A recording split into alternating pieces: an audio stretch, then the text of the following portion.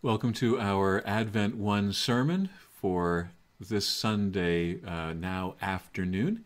As we continue to work on our live streaming capacity, happy to report that today we're able to have video and sound streaming from the sanctuary. We have to take a next step now and improve our internet connectivity so that the end result isn't choppy. And so that's why I'm doing the sermon via video today. I want to welcome you to then this time of worship and invite you to listen to the Word of God within these words of Scripture. People were bringing even infants to Jesus that he might touch them, and when the disciples saw it, they sternly ordered them not to do it. But Jesus called for them and said, "Let the little children come to me, and do not stop them, for it is to such as these that the kingdom of God belongs. Truly I tell you, whoever does not receive the kingdom of God as a little child will never enter it." Let us pray. O God, may the words of my mouth and the meditations of all our hearts be acceptable in your sight, O Lord, our strength and our Redeemer. If God were nominated for an Oscar for her role in the Bible, would the Oscar category be for Best Actor, or is the category Best Supporting Actor? In which case, humans are the main character of the Bible, and God does the supporting. Now, I know the Bible's primary revelation is God, and God is the primary actor. But the Bible also reveals humanity, and biblical passages like the one we just read from Luke's Gospel reveal something about both the kingdom of God and humanity. Specifically, that the kingdom of God belongs to childlike humans. The Christian calendar is filled with feast days that commemorate the lives of martyrs and saints, that celebrate the lives of exemplary humans whose lives reveal something about God and about us. And this past Monday was the feast day for Clement I, considered the first pope after Peter in the Catholic Church. Now, there's a legend about how Clement died, and the legend has it that Pope Clement was martyred in a horrible way, in a manner revealing the cruel efficiencies of the Roman Empire. But then again, a death revealing and symbolizing Christ's triumph over Rome and all empires. The legend of Clement's death goes something like this. During the reign of Emperor Trajan, Clement was banished to Crimea, to a stone quarry, forced labor camp. And when he saw that the prisoners there were suffering, were dehydrated for lack of water, he knelt down to pray. And when he looked up, he saw a lamb on a hill. And so Clement took his pickaxe and struck the ground where the lamb was standing, and a spring of fresh water began to flow. Now, this miracle led the fellow prisoners and the local townfolk to convert to Christianity. Now, that sounds like a happy ending, but not so much. Clement was punished.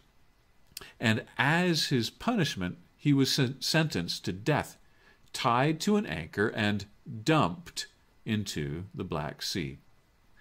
Now, that's just the legend of his death. In his day, the Hollywood version of his martyrdom. But Clement loved legends, human legends, and he used them to teach theological truths to the people in his congregations. Take, for example, the legend of the phoenix. You're all familiar with it. It has different versions. And Clement would use the story of the phoenix to teach his congregation about the magnificence of God's promise of resurrection. Clement's version recalls the great phoenix, the legendary bird with a 500-year lifespan, getting ready for its death. In Clement's version of the legend, The bird builds its own coffin as it approaches death, a coffin made of frankincense, myrrh, and fragrant spices. Clement is rather graphic in his sermon illustration. He writes in his epistle, when the bird dies, a worm is born, nurtured by the dead bird's rotting corpse, growing wings and eventually carrying the bones of its dead parent to Egypt, to the altar of the sun, where the local priests mark time by it every 500 years. Now, Clement argues that if God brings about this bird's marvelous resurrection, then consider God's promise for those humans who live in holiness and assurance of faith. So if there's any truth to the legend of Clement's death, it would be that in the face of death, his assurance of salvation was anchored in Jesus Christ. Now, children love legends and folklore and fables, and these simple stories teach simple truths for human living. Maybe that's what Jesus means when he says, "Truly I tell you, whoever does not receive the kingdom of God as a little child will never enter it." Or maybe Jesus means that the kingdom of God is easy for children to enter because they are, unlike us adults, innocent, mostly, powerless, humbly virtuous. Or maybe it's because children are just like sponges, ready to absorb love, and so ready to absorb God's love. That they're just forming attachments. They're open to bonding with God. Or maybe what Jesus is saying is explained best for our time in history, where conspiracy theories can paralyze the democratic process in the most advanced empire in human history. Maybe being childlike means having a childlike immunity against the grand idiocy of our time, deception. A noted authority on deception, magician James Randi, maybe you remember him from back in the day. He once said that cognitive sophisticates, that's the big word he used, simply to mean adults who can think in a sophisticated way. Cognitive sophisticates, adults, are often easier to deceive than children.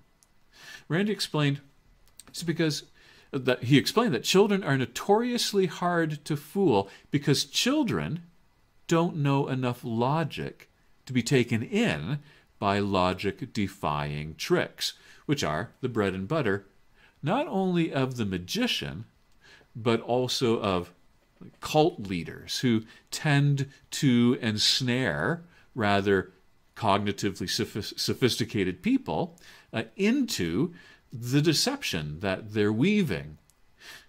And in our day, just how odd it is that people who we think are cognitively sophisticated get ensnared by cult leaders, lawyers, former mayors, governors. Jesus said, "Truly I tell you, whoever does not receive the kingdom of God as a little, unsophisticated child will never enter it." Let me use Clement's use of the Phoenix story, or something like it, as a sermon illustration to explain our Bible study today.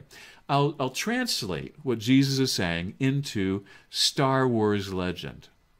"Truly I tell you, whoever does not receive the kingdom of God as a foundling will never enter it." The kingdom of God belongs to the foundlings, to the children. I don't know about you, but I'm watching The Mandalorian on TV. And even if you're not, that's okay. I'll explain it to you. The Mandalorian is the TV show with Baby Yoda. And if you're not familiar with the show, you probably at least know something about Star Wars and Yoda. And fans are excited this week because that child's, that Baby Yoda's real name, got revealed. But I won't spoil it for you in case you're wanting to watch the series. Now, if you're not familiar with the show, all you need to know is this, that Din Djarin, the Mandalorian, was orphaned as a child during the Republic era and raised as a foundling, as a child, by the Children of the Watch, whom some people consider a cult, who trained him to become a Mandalorian warrior. Now, if you follow that, follow this. The Mandalorian, he never forgets that he was once a foundling, a child, rescued from the grips of an imperial war. And from this empathy and this compassion that he recalls when he thinks about his own childhood, he decides that he's going to rescue Baby Yoda, who is in great danger. And while preparing his armor, this intergalactic gunslinger, this man of few words, tells his armorer, "I was once a foundling." And he recalls his own childhood and its vulnerability and the grace and love of those who saved him. Now, Baby Yoda looks more like a cute reptile than a baby worm from the phoenix folklore. But like the phoenix, Baby Yoda has a life expectancy of at least 500 years and was born out of the ashes of an imperial war. Baby Yoda is a foundling, a child, vulnerable but nascently powerful. The Mandalorian and Baby Yoda, they become emotionally attached. The Mandalorian says repeatedly, "Where the child goes, I go." And sure enough, the Mandalorian's life is being transformed in the going of where the child goes. I think that what Jesus is calling us to do is just like the following of the foundling. Jesus says, if you want to go where I go, then go where the child goes. Even if you have to drop anchor to follow, even if you have to die and be born again to new life to follow. Amen.